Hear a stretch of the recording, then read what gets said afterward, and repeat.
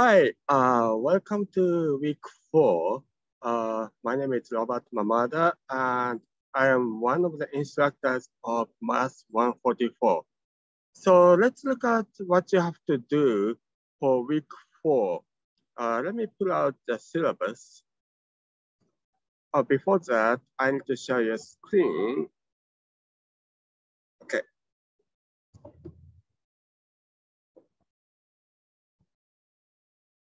Okay, now you should see the syllabus.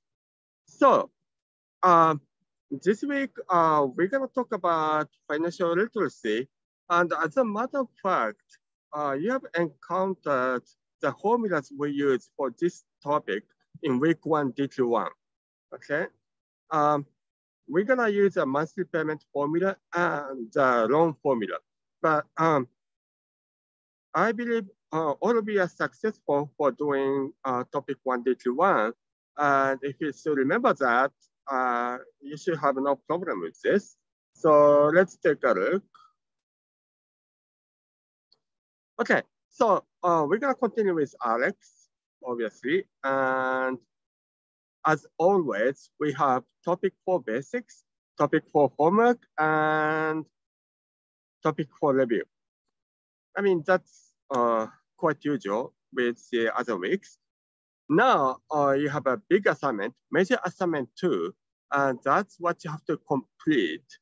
I'm gonna come back to this later, but first I wanna take a look at the DQs. So topic 4 DQ1, this is fairly simple.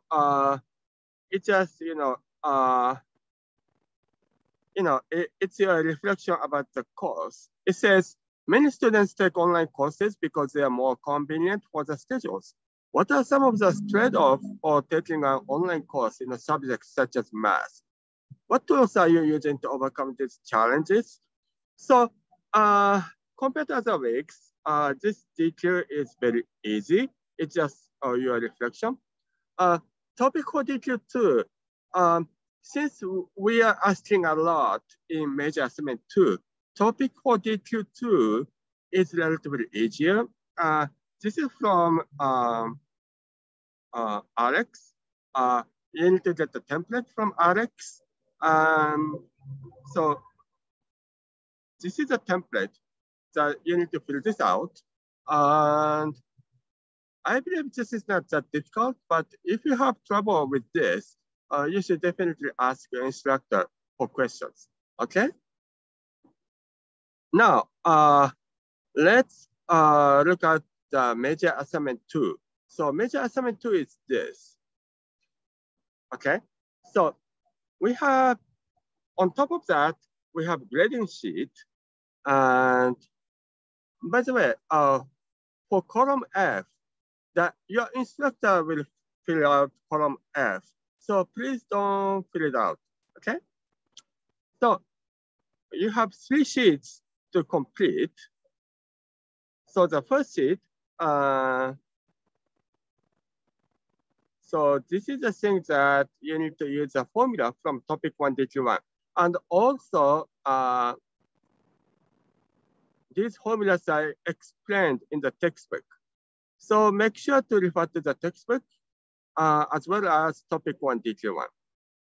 Second, budget cost projection, okay?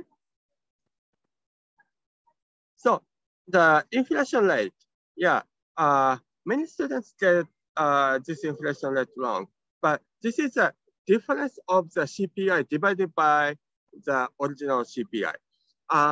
For details, please refer to the resources your instructor provide, okay?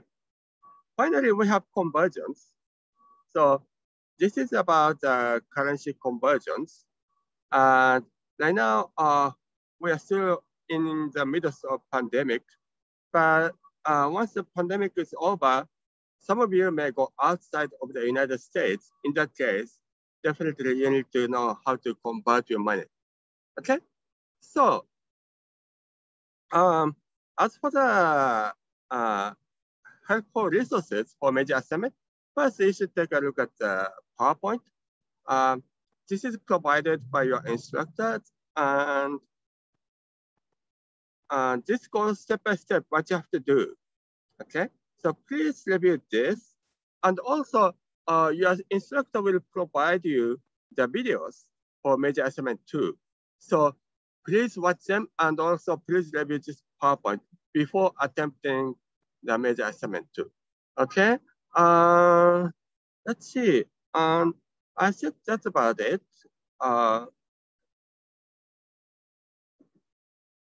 So if you have questions, okay. So always, if you have questions, it's better to ask your instructors, okay? Don't just, complete the major assignment 2 on Sunday night, submit it, and let's see what happens. It's better to work early, and if you have questions, you need to let us know, okay? Once again, welcome to Big 4, and my name is Robert Mamada. Thank you.